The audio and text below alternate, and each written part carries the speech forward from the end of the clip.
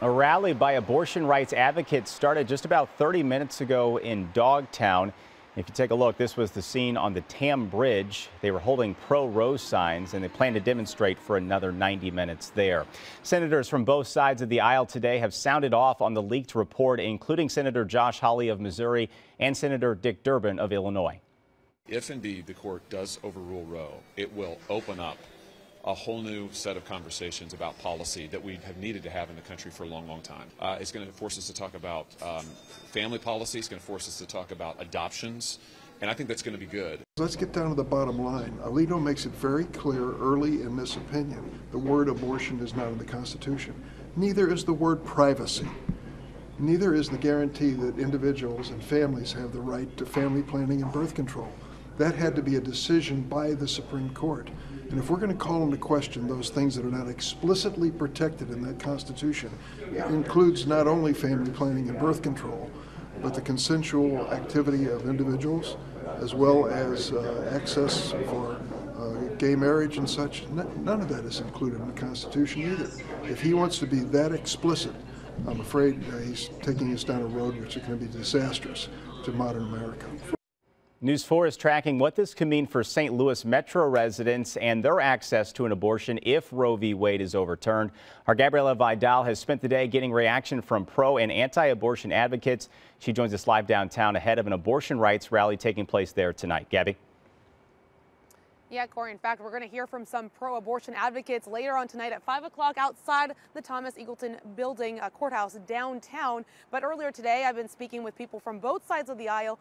People who are pro about ending access to an abortion say that the Supreme Court's draft decision is a great day for life. Meanwhile, people who are in support of pro-abortion rights in states like Missouri say that while they've been expecting something like this to happen, it's still learning today that Roe versus Wade could be overturned doesn't make the news any less painful.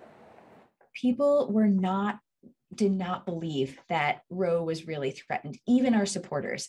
There is no clearer sign than this draft opinion that people should need to understand that we are at a crisis moment. This is go time, and they have every intention of decimating the protections of Roe in the coming days and weeks. Right now, abortions in Missouri are legal up to 22 weeks into pregnancy, with the restriction that a patient must make 2 trips to a health center and wait 72 hours in between trips before obtaining an abortion. But 2019 legislation signed by Governor Mike Parson includes something called a trigger law, meaning that if Roe v. Wade is overturned, nearly all abortions statewide would become illegal. So for a Missouri woman, this means having to travel across state lines for abortion care. Illinois currently does not have a mandatory waiting period for getting an abortion or a trigger law in the books, which would mean abortion care will likely remain even without Roe v. Wade. You know, Illinois will be surrounded by states on every border that is losing access. And so even as we anticipate the impact just in Southern Illinois, where we serve patients alongside our sister clinic, Hope Clinic for Women, you know, we are anticipating somewhere on the order of an additional 15,000 patients per year seeking care from outside of our normal service area.